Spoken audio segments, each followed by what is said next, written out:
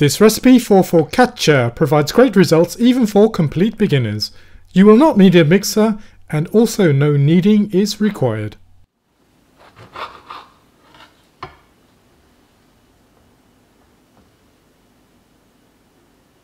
Into 450 ml of warm water, stir in 1 teaspoon of sugar and 10 grams of dried yeast.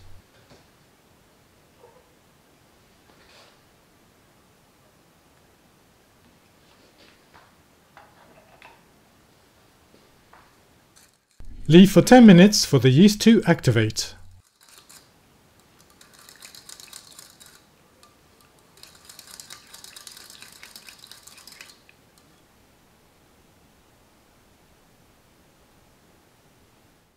The flour to use for focaccia is bread flour, also called strong flour.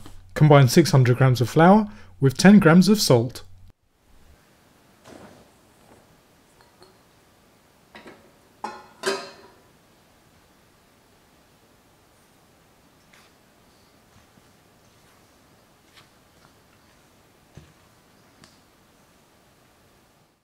Make a well in the center of the flour and add in the activated yeast.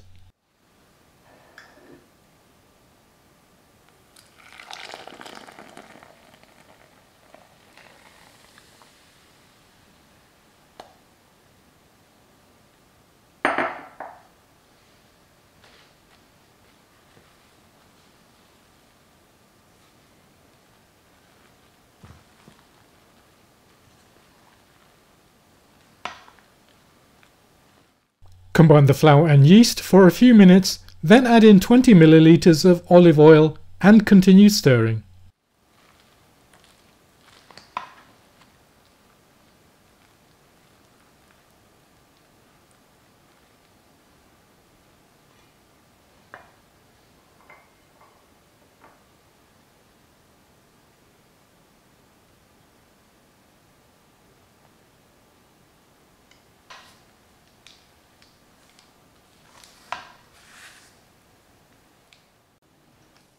The dough mixture which you'll end up with will feel quite sticky, which is the consistency that we're looking for.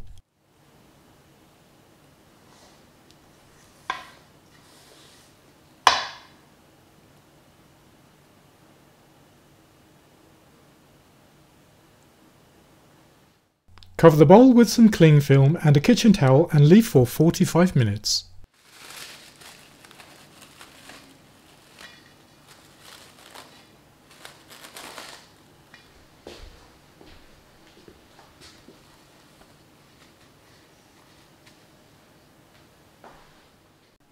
After this time the dough will have risen. What we'll do now is a bit of stretching and pulling to bring out the gluten.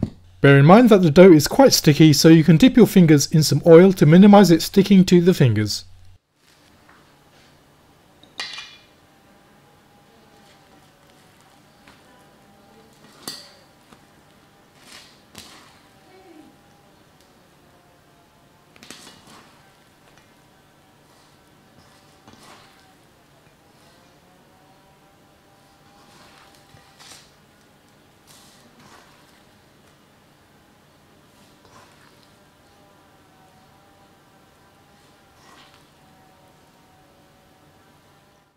Do this for about 2 minutes, then cover the dough and leave for another 45 minutes.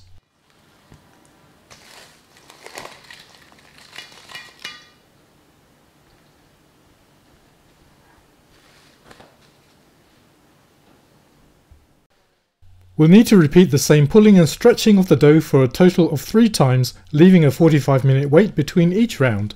This is round 2.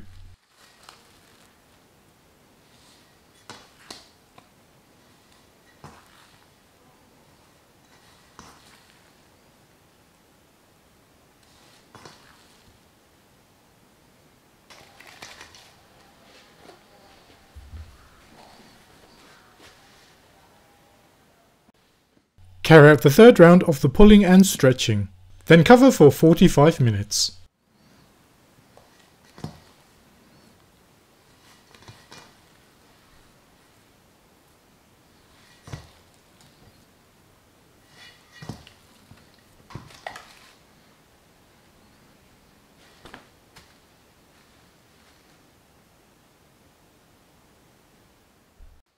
Line the baking dish with a good amount of olive oil and give the dough one final stretch before placing it into the dish.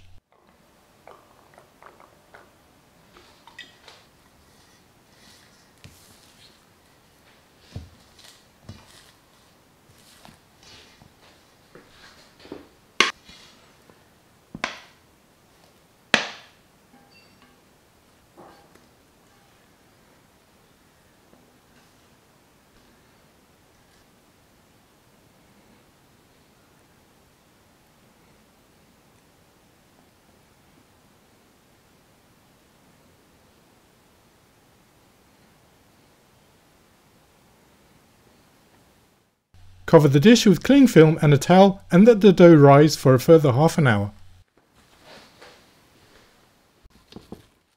Pour some more oil on top of the dough and use your fingers to press into the dough.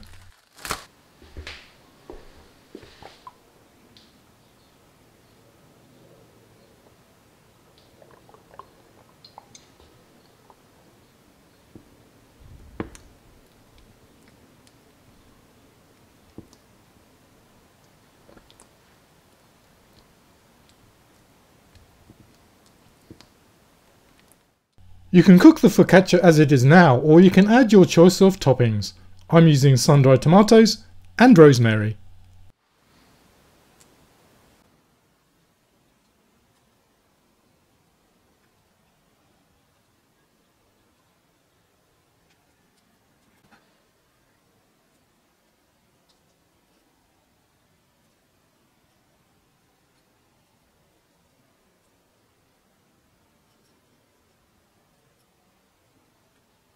Bake in a fan-assisted oven at 200 degrees Celsius for 30 minutes.